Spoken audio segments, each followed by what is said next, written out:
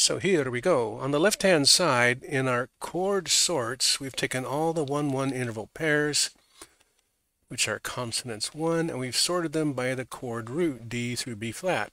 And over here, we're playing them.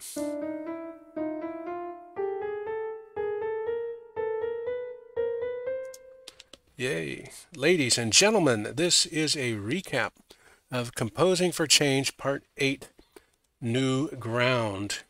In today's episode, we reflected and re-entered that vocal singing is becoming a thing in this series. We've been wanting to go more and more to live performance since the last series. One way we've been doing it is playing, chord cadences live, which is a little stilted but works. And another way has been to start singing live, which we did in the last part. We also reflected that we've been returning to our source about automating chords. So here's what happened. At our open mic, we sang the wheel here. We harm, we blame, we breathe. Little flat there. We profit, we react, we breathe. A little better. We conceal, we reveal. We choose, now we're on spec. We breathe. We act, we advance, we breathe.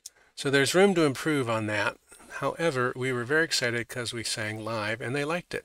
We also did our continuing reading poems. So as an example, this is a poem. Every. I used to swim when I was younger. I floundered first and then took lessons. However, we usually read these poems twice. We wrote these, so we made a duet out of it with a little pan left, pan right, like this. Every. I used to swim when I was younger. I floundered first and then took lessons. And then we also played around with putting a little reverb in there, and we kind of got this. Every. I used to swim when I was younger. I floundered first and then took lessons. Which is all good, but we decided to keep it pan, but no reverb. Then we went into we'd been working on this overlapping animation and overlapping circles thing. So what we're going to do now is play this animation for you with that song, that poem. It's not a song yet, it's a poem. But we kind of like it, the two circles here. So we go, boom. Every. I used to swim when I was younger. I floundered first and then took lessons. My skills improved until I reached the limits to my time and will.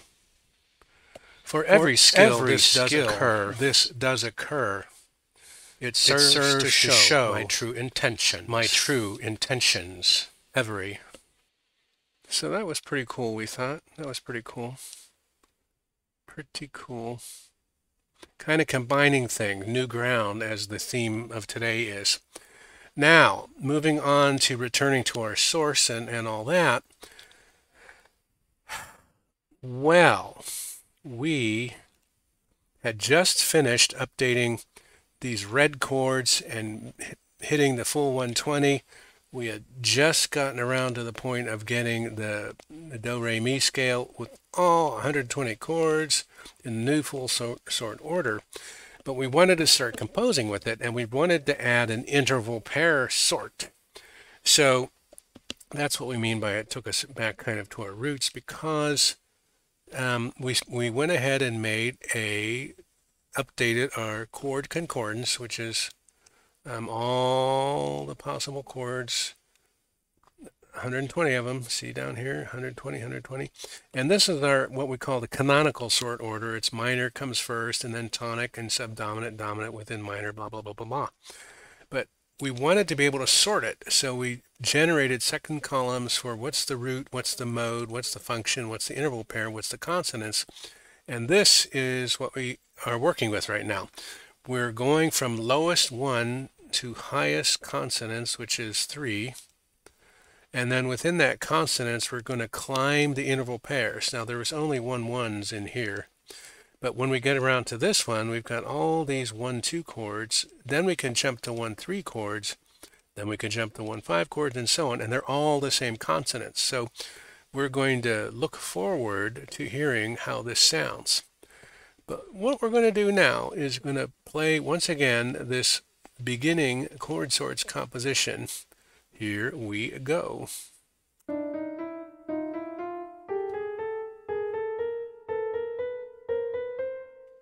And what we like about it is we can build in the ascending feel.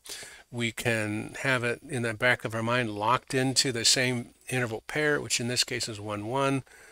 We do know that this is going tonic, tonic, dominant, dominant, dominant, dominant. So it's kind of going from a resty energy to an urgy energy. That's fine because all of these are going to go somewhere too. We know what they're going to be. And this has given us a quick way.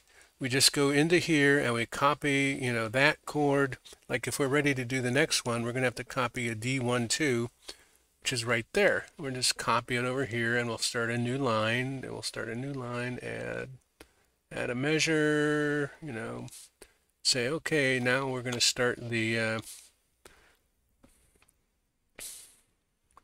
D, well, we forgot to copy it. We got to copy this. Copy U, paste U, and then that's going to be the 1.7 consonants. 1.7. So we're just kind of, and we've made the analogy metaphor over and over and over again that spending all the time generating these reference scores is like grinding pigments and mixing them with oils. So you have paint in little pots, and there's only 12 primary pigments, C, C sharp, D sharp, etc. And then you mix those pigments in certain combinations and you get 120 separate colors. And how do you pick and choose using those colors? Or if you want to use all of them, which we always like to do, what order do you put them in? What's the rainbow order? Up, down, all around. And so that's why we are so excited to have this concordance, sortable concordance to work with.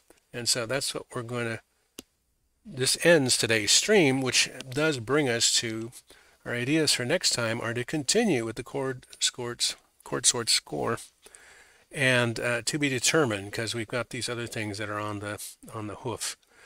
Shout outs to Mr. Spatz and Miss Cleo who stopped by. We appreciate you. Do come back, do take care, and do keep on streaming.